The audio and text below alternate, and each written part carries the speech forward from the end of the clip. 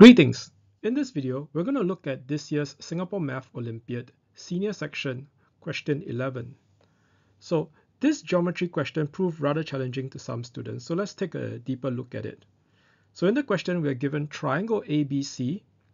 This is a triangle with area 1000. We are told that M and N are points on AB and AC respectively, such that the ratio of AM to MB is 3:2 and AN to NC is 7:3.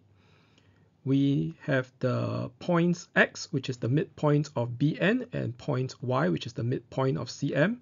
And the aim of this question is to find the area of triangle AXY.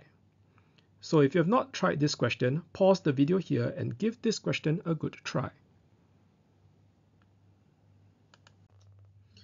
So like the thumbnail suggested, we're going to try if we can tackle this geometry question using the dark side of the Force. So here we have Darth Vader, and he finds our math skills quite disturbing.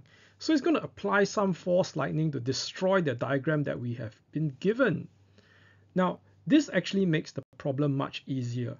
So without the diagram, why don't you pause the video here and see if you can draw your own diagram to solve this question in an easier manner.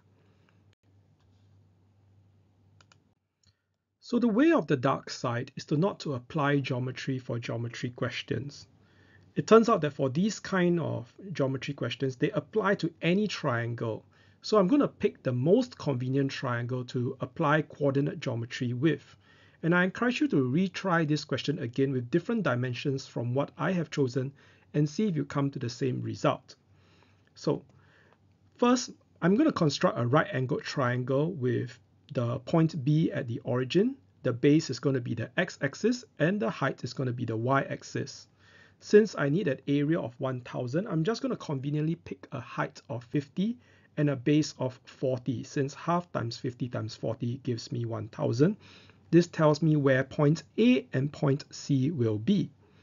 Now I can find point M using the ratio AM to MB is 3:2, so that tells me that M is at 0,20. Next, I can find the midpoint of MC. That's going to be coordinates Y at 20,10. Now, for point N, N lies on the hypotenuse of AC.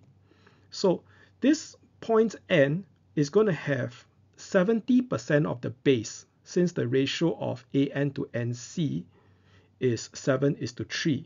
So I take the base of 40 times 0.7. This tells me that the x-coordinate of n is 28.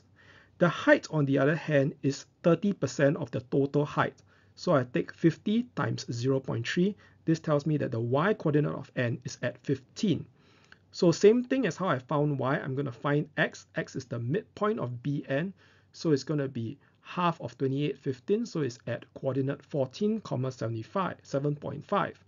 So now that I know point A, point X, and point Y, it's a trivial matter to find the area of AXY. So we apply the shoelace method.